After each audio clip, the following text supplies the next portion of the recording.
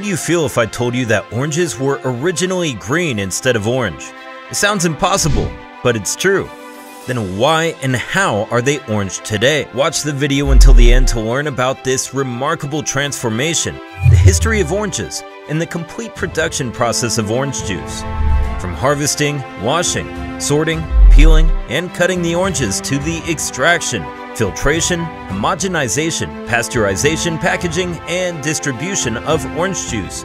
Every step promises freshness and quality. Oranges are citrus fruits native to Southeast Asia. They're typically round or oval with a thick orange rind. The flesh of the orange is segmented and bright orange. The tangy fruit can be eaten fresh, juiced, or used in cooking.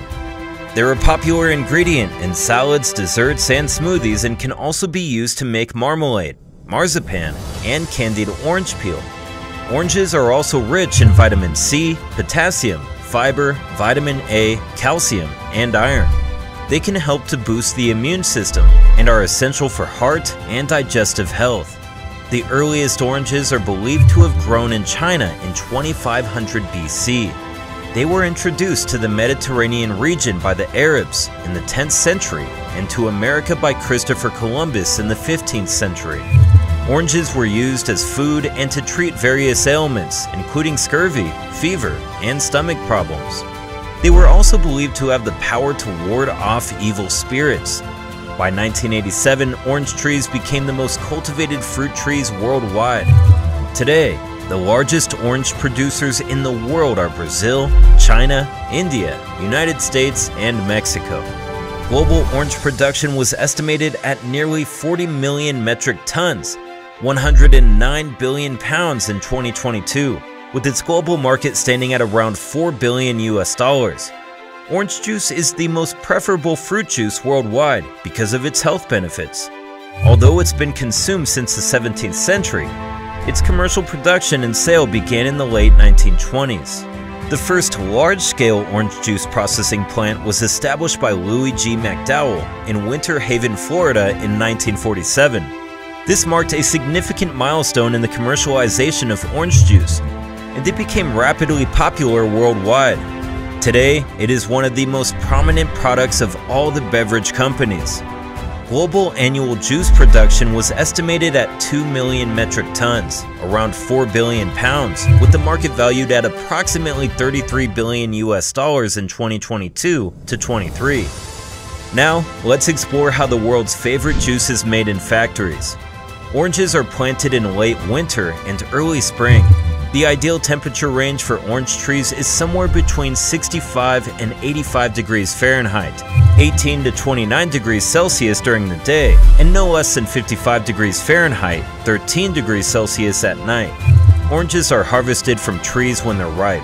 The harvesting season for oranges falls anywhere between June to late October, depending on the type of oranges and the climate of the producer countries. Oranges are ready to be harvested when the skin is bright orange and free of blemishes. The oranges feel heavy for their size and slightly soft to the touch. The oranges are typically picked by hand or by mover and shaker harvesters. Hand picking is more labor intensive but allows for more careful selection of oranges. Machine picking is faster and less expensive but can result in more bruised or damaged oranges. The oranges are washed with a high-pressure water spray or a chemical sanitizer to remove dirt, pesticides, or other contaminants. Pre-cleaning helps to maintain the overall hygiene of the process. Grading ensures that only the best oranges are used for juice production, while any substandard ones are set aside for other purposes. The oranges are sorted according to sizes and colors. Any oranges that are bruised or damaged are removed. This is important to ensure that the juice is of high quality. Oranges are peeled by rotating blades of rotary peelers or by hydro peelers, which use a high-pressure stream of water to peel the oranges. The peel discharge conveyor discards the peels while the pulp is proceeded to reamers by the fruit discharge conveyors. The oranges are sliced into halves or quarters by the rotating blades of the reamer. A juice extractor squeezes the juice from the oranges, leaving the pulp behind. The freshly extracted juice contains some pulp and other fruit particles. To achieve a smooth and clear consistency, The juice is passed through a series of filters to remove the remaining solid material. Then, the juice is clarified to remove any cloudiness. This is done by adding clarifying agent, such as bentonite, to the juice. The juice is then allowed to settle for a period, after which the clear juice is separated from the sediment.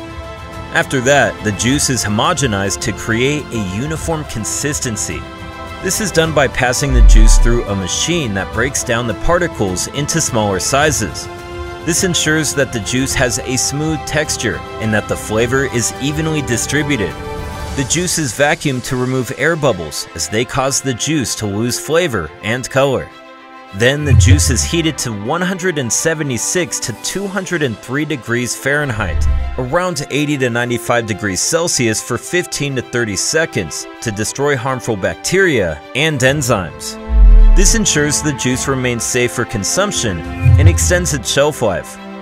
The juice is chilled to 40 degrees Fahrenheit, around 4 degrees Celsius or below before packaging.